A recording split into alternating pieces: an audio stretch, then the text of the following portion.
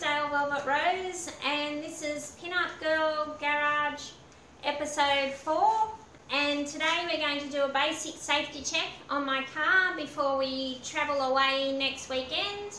And this is something that you should do before you go on a trip, just a basic thing, and everyone should be able to do it, to just check their car over, just the basics. We're not going to go into the brakes, which you would know when you're driving it, if there was brake issues or whatever, and you would take them to your mechanic.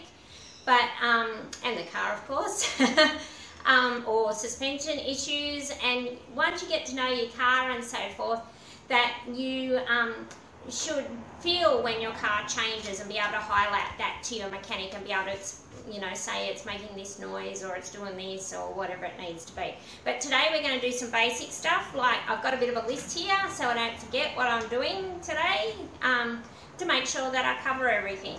So we're going to check the lights, our brake lights, our headlights and our blinkers to make sure they're all working fine. We're going to check to make sure we have no water leaks. We've been checking along the way because a couple of weeks ago, as you know, we did our radiator flush and coolant change, and we'll also check our water level again. We'll check the oil. When the engine is cold, it hasn't actually gone anywhere, so we can check all of that, as well as the radiator. You never check the radiator when it's warm or hot. We'll be checking it when it's cold. We'll also check our water washer bottle that washes our windscreen. Check our tyre pressures, and if we find it needs something doing to it, well then we'll pop round to the service station and top them up. We'll check our battery, but I have a battery that doesn't necessarily need checking of the water levels. So we'll talk about that later. We'll also check our fan belt to make sure there's no splits or anything in it. Because these days you can't just pop a pair of stockings on there because it's way too big. Check the wiper blades, and we'll also, you should check your spare as well, and check that you have your jack and jack handle and wheel brace in there, just in case you need to change a tyre and so forth. So what we'll start off with first is we'll actually check our lights and our blinkers. So what I might do is pop into the car and just, since we're at the front of the car, we'll check our headlights and our blinkers on the front.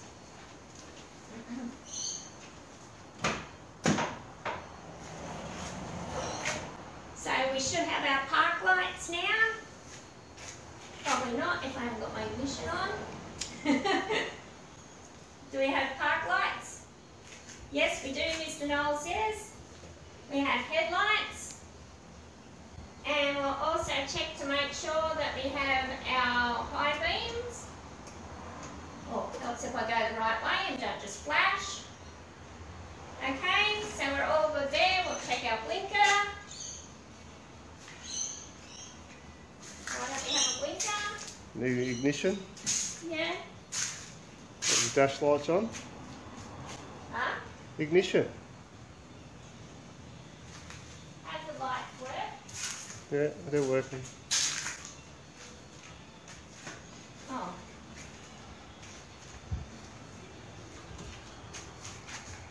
Must be because my actual ignition's not on. That's what I said. Okay. You'd think it would work with accessories. Check the rear one.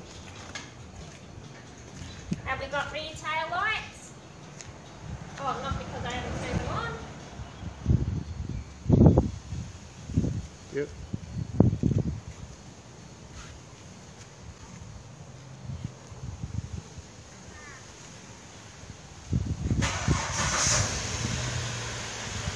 That's better.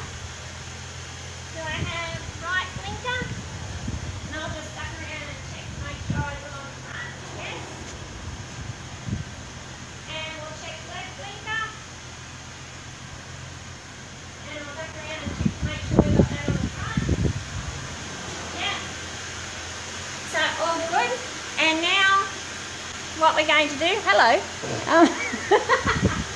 What we're going to do now is to check our brake lights. And of course you don't start your car without making sure it's out of gear and your handbrake is on. So what we're going to do is, because you might be only here by yourself and can't do you know, because you can't press the brake pedal and then run around the back and check the lights. So if you get something like this and you push your car seat in so it's really close, and which is my normal driving position because I'm vertically challenged. So we'll pop this in here and I'll actually press on the brake pedal. You just get it in the right position and then you can duck around the back and hopefully we have brake lights on. No, it's probably not pressing hard enough. Probably no ignition on. Will you?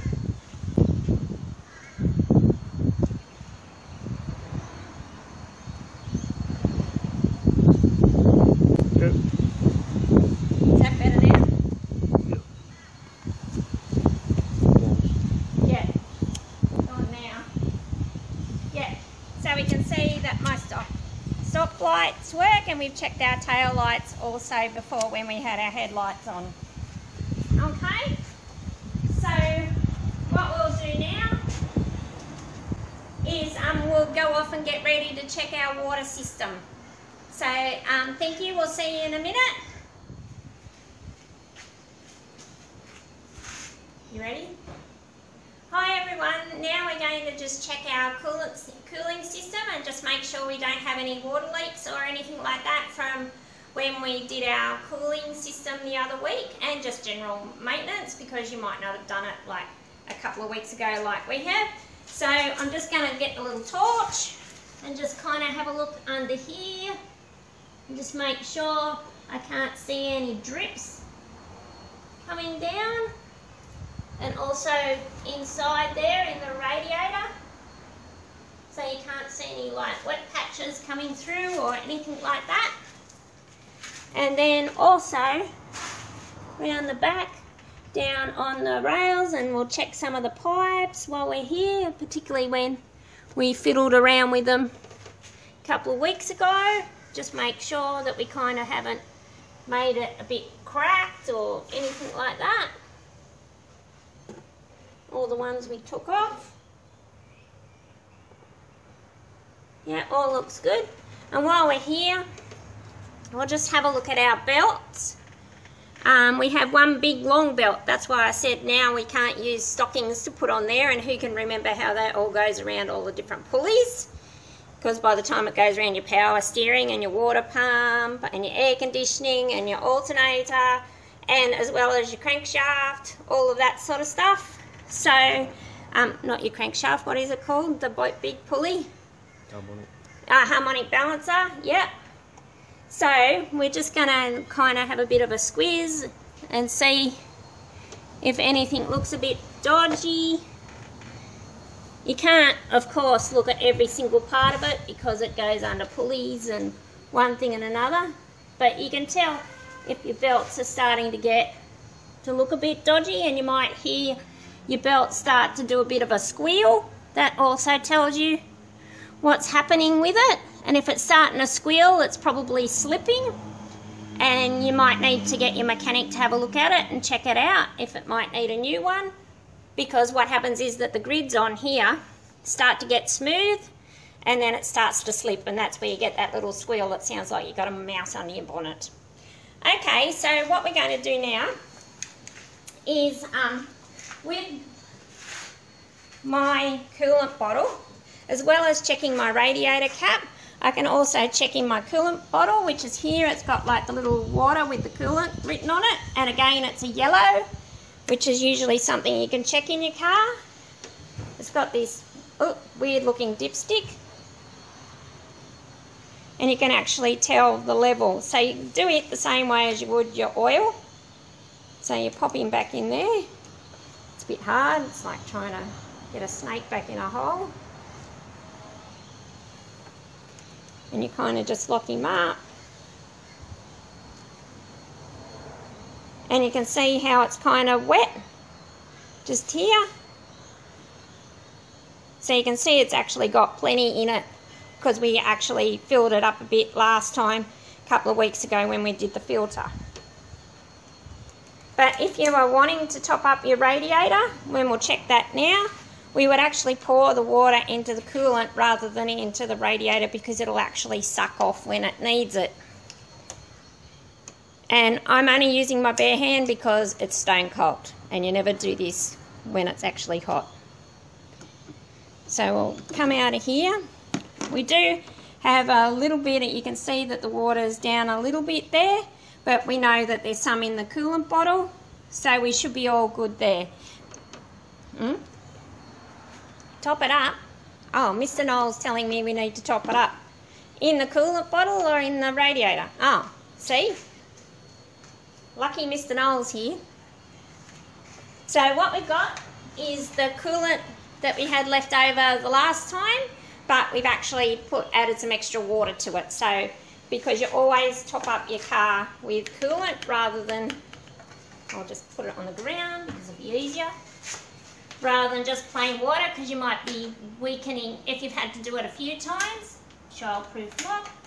If you've had to do it a few times, you're actually making it weaker.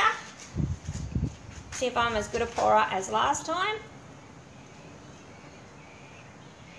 So we should be getting it up to like the end of the neck. Is that where we're going, Mr. Noel?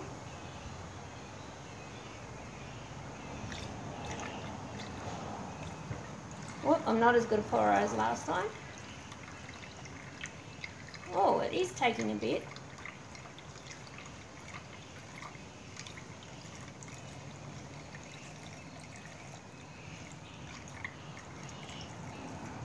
Gee, I didn't think it was as... Whoa! I think it's full now.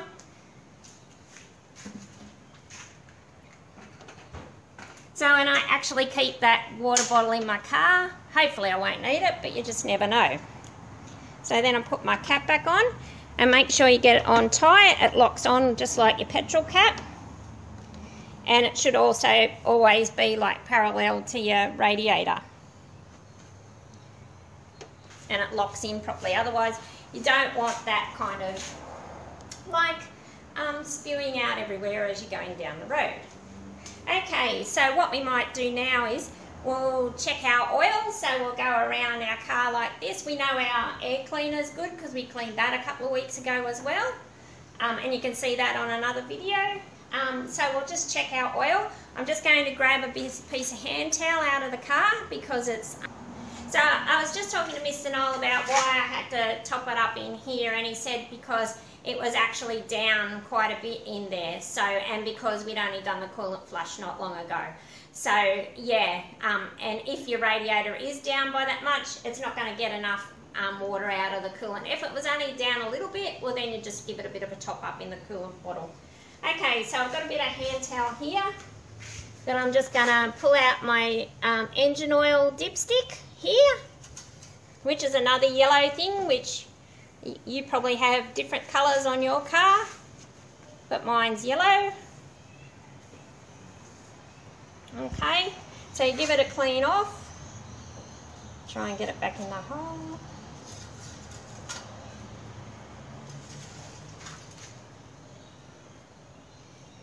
And with mine, it has kind of like a hatched area here, which means that if you're in the hatched area, that you're all good and don't need to add any more. If it was actually down in this area here, you would have to add.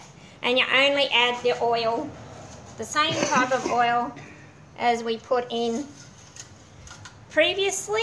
You'd never add like another oil to it and mix it in. So you always, like if you've got like a little bottle of the normal oil that your mechanic puts in it, or you've put in it previously, if you had someone helping you do an oil change, you keep a little bit for that if your car uses oil a bit. If it's gone down and it's gone right down and it's only been kind of changed not long ago, I'd be taking it back to your mechanic and discussing it with them to make sure that your car's not using oil, because that would be no good.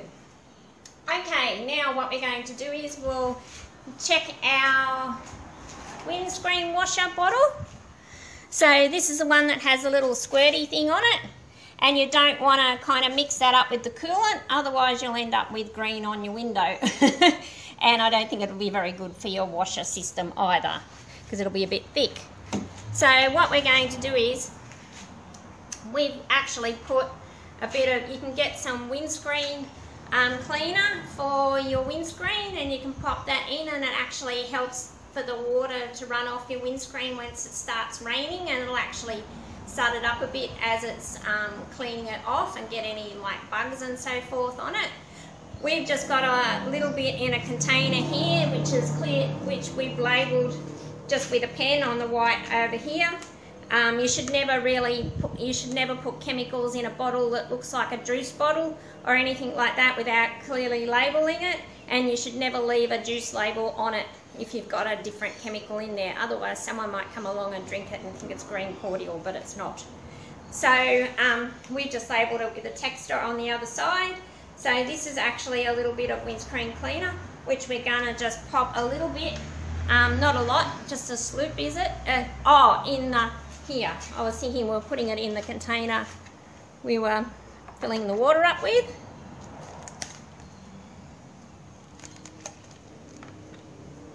So how much will we put in, Mr. Noel? Just a little bit. Okay, about half of that.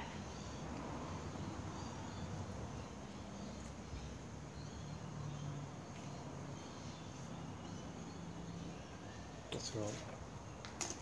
Very concentrated. It's very concentrated, so you only need a little bit.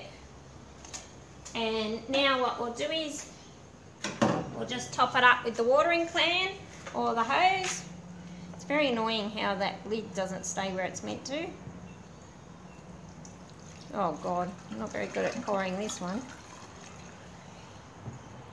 Whoop, and we're full to the top. And you can see how it's sudsed up a bit when it came up to the top. So I'll just stick that back on there and make sure it's on properly. Okay, so my battery, I can check the water levels on, and this is something that you should do periodically to make sure. Some batteries you don't have to. There's self-maintenance, aren't they called, or something like that. So mine actually is old school style. Ooh, and we'll have to get something to take it off with, because it's a bit tight. Ouch. We might have to get the rag. No.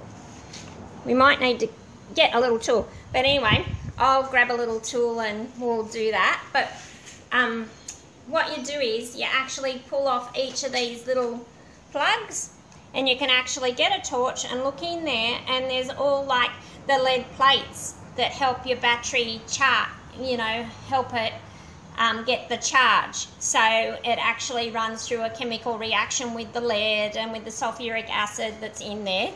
And you also have to be very careful when you're working with batteries, because it is sulfuric acid and lead. And so what you actually do is you have a look in the little cells, and you just make sure that that there's actually, oh, Mr. Noel's got one off. Torch. Yeah, I will. And we'll have a little look in there. We'll just grab the torch. And you should make sure that your water is just, you can see it's just over the plate there. You probably can't see, it's a bit hard. But it goes just over the, it almost looks like a little piece of corrugated iron kind of thing. They're all the little pieces of lead. And you just make sure that your water level in each of your cells is that level. And you actually only really you usually just put distilled water in your battery, because some of the chemicals that are in the tap water can actually affect the chemical reaction that's in the battery. So we'll progressively go through and check those other ones. But yeah, most batteries, if they don't have this type of screw on the top, it usually means that they're actually self-maintaining, so you don't need to worry so much. Now we'll just check and make sure we make sure our ignition's off before we do this, and we just make sure our battery terminals aren't loose. No, they seem fairly solid, because you don't want anything electrical on when you're doing that, because that wouldn't be very good at all. Okay, and we might just have a look and see our brake fluid. Yep, can you see that in the video? So you can see here that it's got like, it's on the maximum level there. If it was down a bit, we could top it up with some brake fluid, but brake fluid is very corrosive, so you need to be very careful when you're topping up brake fluid, and also just to make sure that you don't get it on. Okay, and this other little container sitting beside here is actually my clutch fluid, and it's only really small, so you actually take that off there, and you can see it's full as a goog pretty much, and you use the same fluid as brake, yeah, in there, because it has a high boiling point, and so because it's under pressure it all works off hydraulics, so that's why you use the same fluid in both. And also this is my power steering here. It's pretty much up to its maximum level. It's just down a frag, but not much. And you wouldn't use the same fluid in there. You actually have power steering fluid. Oh, transmission oil, Mr. Noel is telling me, which is red colour. Yeah, because different oils and different fluids are different colours. Usually brake fluid is sort of like a clear bluey colour.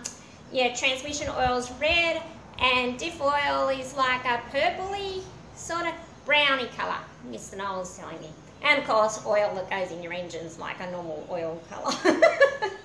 We have all these pretty colours in our car, so that's pretty cool. But that's so, because each of the different oils actually has different boiling points, because the oil that goes in your transmission has different viscosity and boiling point compared to what goes in your diff.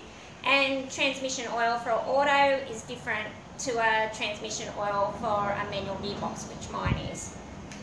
Okay, so what we might go and have a look at our list and see where we're up to. I think we might be up to tyre pressures now, but I'll just go and check our list. I'll be. Oh, here we go. Oh, I've got something on my hand. Okay, now we're going to. I've checked my list now. It's almost like Santa Claus's list, really.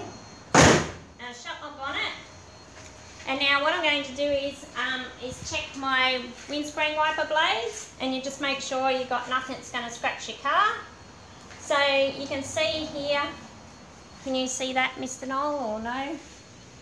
So you actually run your hand up it and make sure there's no digs or divots in there, because then that will mean that you'll have stripes on your windscreen when your windscreen wipers are working. Also, you make sure that it feels quite flexible still, and that it's kind of not through to the metal, because if it's come down to the metal, it'll start scratching your windscreen, which I had once before. If these are fairly easy to replace, and we'll do that at a later date. Mr. Noel replaced mine for me not long ago. But if you get stuck, you can go to Super Cheap Auto in your area, and the people there are happy to install them for you if you buy your wiper blades there. So they'll install them for you in the car park. So they'll all be good. So you always just check that. I'll just duck around and check the other one. Make sure that one's all good, because it's important that you can see in the rain. So I'll just do the same thing with that. Just run it down there. Make sure it's all in all right, and there's no little clips come off either, because they can also scratch into your screen as well. So that's all good. Now what I'm going to do now is just to finish with my windscreen system, is to just check to make sure my squirters work. Again, I'll pop into the car. I always put my foot on the brake, turn on the air conditioning ignition. Okay, and Mr. Noel's probably going to get sprayed when I push the button. And I just... Oh, and I'm going to get a shower. Free shower. Can't drive along with the window open.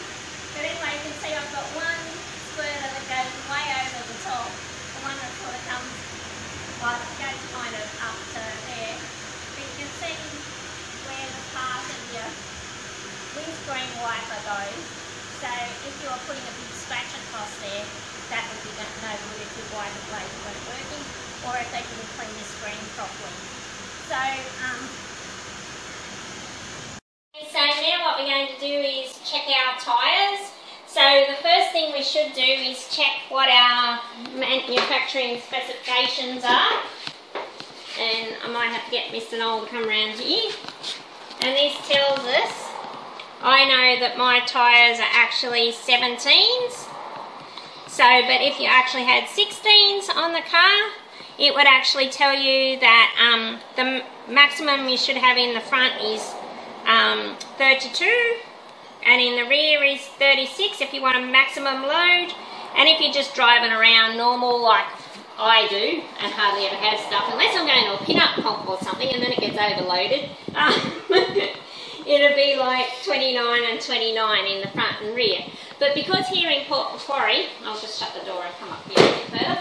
Because here in Port Macquarie we have a lot of roundabouts in Port, so we don't like to, otherwise you'll be running off the edges of your tyres. You'll actually be making the edges of your tyres wear out quicker. And Mr. Noel is a tyre specialist, and he's told me that I should actually run 38 in my tyres. So that's what I'll be checking now. But you should also check with your tyre person to work out what is the best one for your area as far as your car's specifications and the tyre that you have on them, and also your driving conditions. Of course, when I go to the drags, I'll change my tyre pressures, but we'll talk about that in a later video. If I'm competing at the drags, that is. So, what we'll do is we'll take the dust cover off our valve, like that. And if you're at the servo, you'd put it in your pocket or just hold it close to your tyre so that you know where it is. And I'm just going to put this end here on my tyre like that, and you just press like that so there's no air escaping. And it says on here that it's actually like 32. So it probably needs to go and get, or 34 actually. So it probably needs to go and just get the tyres checked, well not checked but pumped up a bit more, so that you can actually go to the garage and add a bit more air into it to bring it up to the 38 that's about here, just before the 40, because each of those stripes actually makes for 2 in PSI, so pounds per square inch. And some things work on kilopascals and all of that sort of stuff, but I'm old school. and it's easier to think about 38 and 32 and 29 and so forth. So I'll probably stop by the servo tomorrow before I go to, while I'm out working tomorrow. And what you do is you go around to each of your tyres and you just check it. You just press this little button on the side of the tyre gauge and it goes back to 0. You can get a tyre gauge like this from Super Cheap Auto. You can get even a digital one. There's another one that I've got in there that you actually press and the little thing shoots out and it gives you a measurement. So there's lots of different sorts, but you just need to be mindful of making sure you've got it on there. Same as when you go to the service station with the newer tyre gauges. You just need to make sure you've got it on the actual valve properly, otherwise sometimes it can actually let air out and not put air in, which isn't very good. Okay, so I'll pop past tomorrow while I'm out and about and just add a bit more air and check all of my tyres. And we might even do that as a separate video later down the track, but you can even just go to your tyre shop where you actually got your tyres from, and they will actually check your tyre pressures for you and just double check the wear on your tyres and so forth. So that's the end of episode 4. Thank you everyone.